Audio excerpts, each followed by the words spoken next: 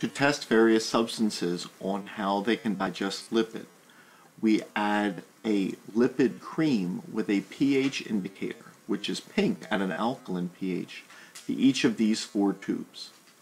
To the first tube, we add water and bile salts.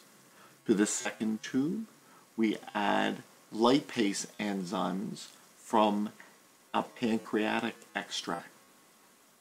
To tube 3, we add lipase enzymes and bile salts. And to tube 4, we add another enzyme, amylase.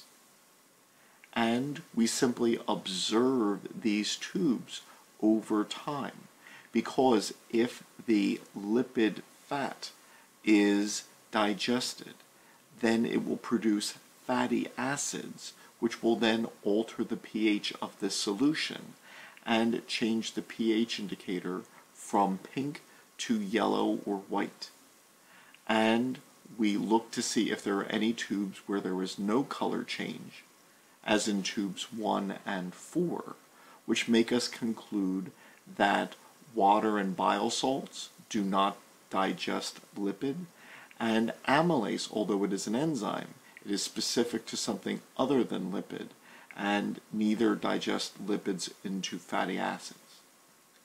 While there is digestion of the lipid triglycerides in both tubes 2 and 3 to the fatty acids which change the color, this color change is far greater in tube 3. And so lipase works better in conjunction with bile salts.